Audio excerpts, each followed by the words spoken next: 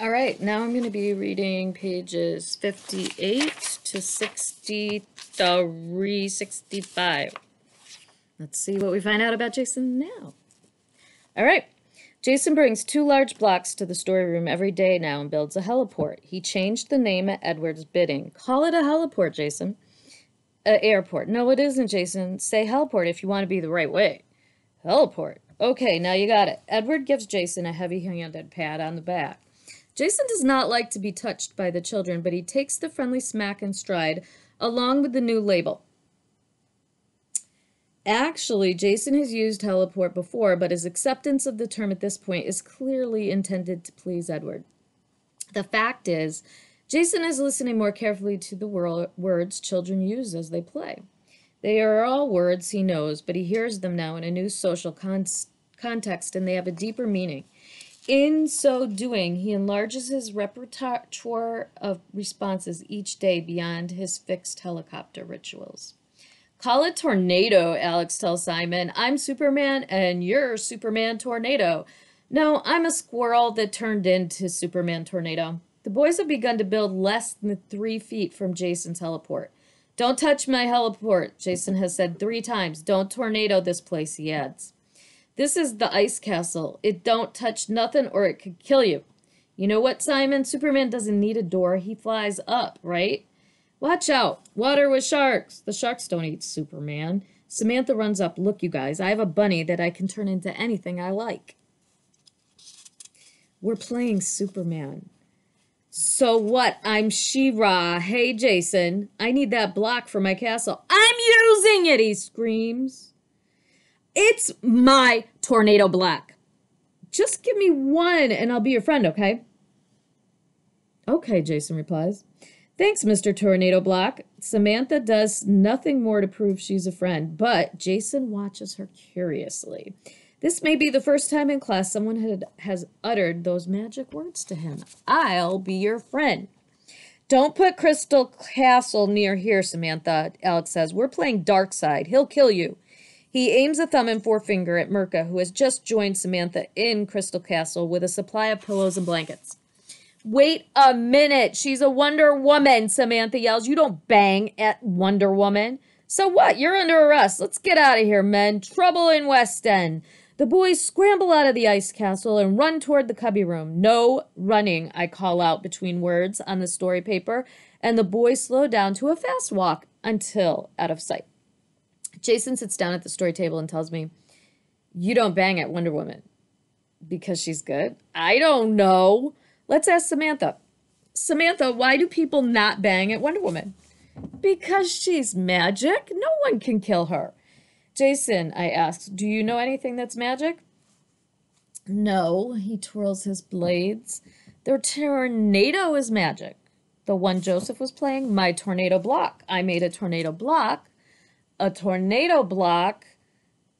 It's still in my airport, Tornado Airport. I write down tornado on the list of words and phrases that constitute Jason's spontaneous progress report.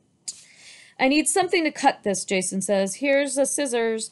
What are you cutting? Something that kills me? What do you call it? Something that kills me. He cuts a long strip. This is what I'm cutting. It's just a helicopter blade, Jason, Katie says, scribbling on her wolf picture to make the wolf smoked out and squished up.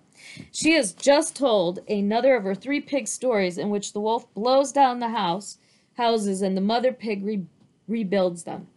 It's something that kills me, Jason repeats. Are you thinking about Joseph banging at people?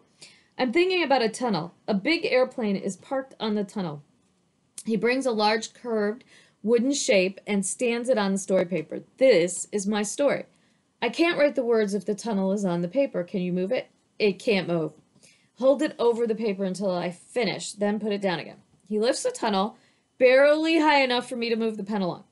A big airplane. It's such a big one, you haven't believe it.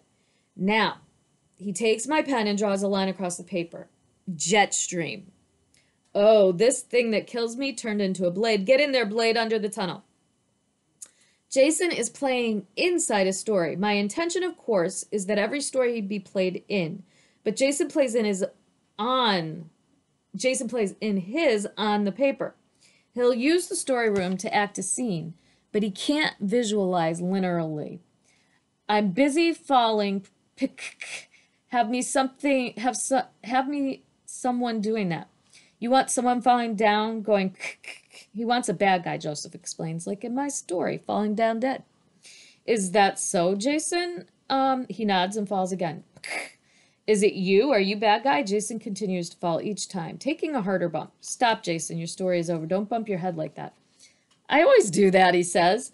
It's not a good idea. You're getting a mark on your forehead. I take his hand and walk him to his seat. It's Katie's turn, Jason. Come on, sit in the heliport. The image of a jail door banging shut flashes before me. Did I encourage the storyroom heliport in order to contain Jason? If so, the solution will be short-lived. Perhaps even now he sees himself as a bad guy because he's surrounded by walls. Katie bounds onto the stage. No helicopters, no falling, no nothing, Jason, if I don't say it. He falls down one last time, knocking over his heliport wall. But he stands up again quickly and says to himself, something that would kill me. Katie hops around, waving her arms at Jason. His behavior has excited her. I read through the story quickly, and the wolf blows the houses down. Wait, he blows them down again, she shrieks.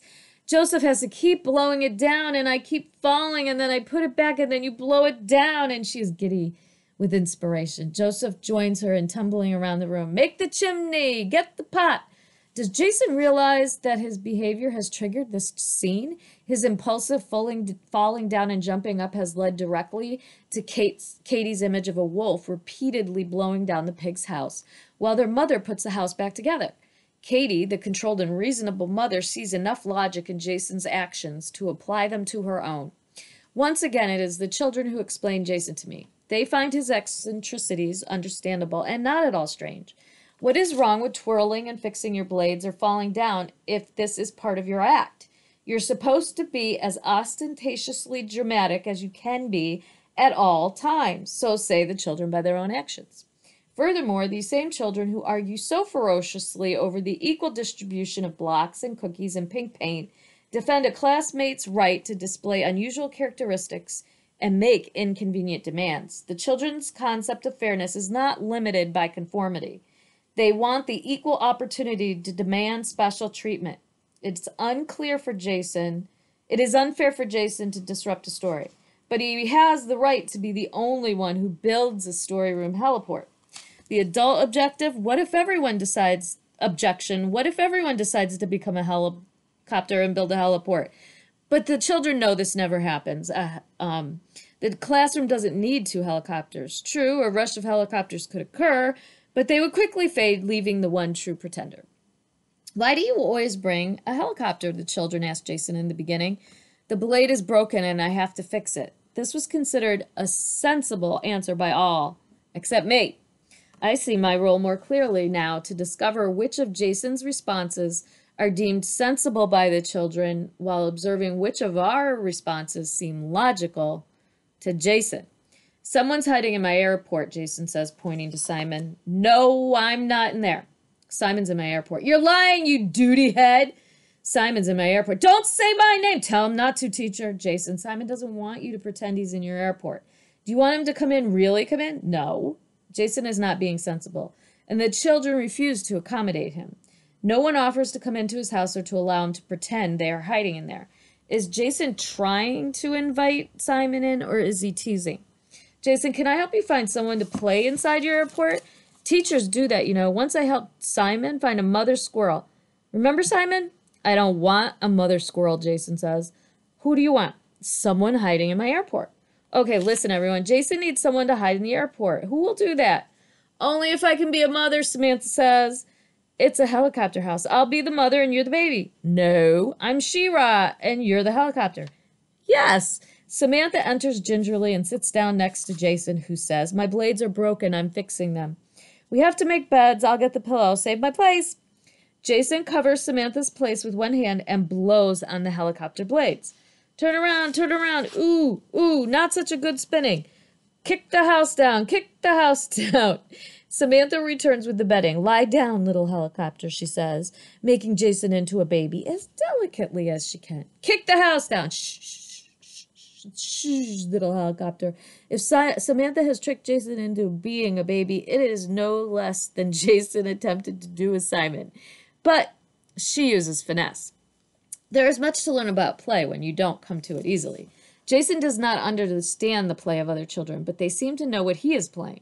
Luckily, he repeats his misconceptions and continues to act them out so that we can see them and react to them. There's a helicopter. They did not make such a good spinning. Then some things were blowing, and it puffed the flying thing to a good place. The end. Was something wrong with the helicopter? Why didn't it make such a good spinning, Jason? Because there's a lot of too many people in the air. Oh, it was too crowded, by the way, Jason. Did the block seem too crowded to you before? No, I wondered because you were saying kick the house down. Because the helicopter didn't spin.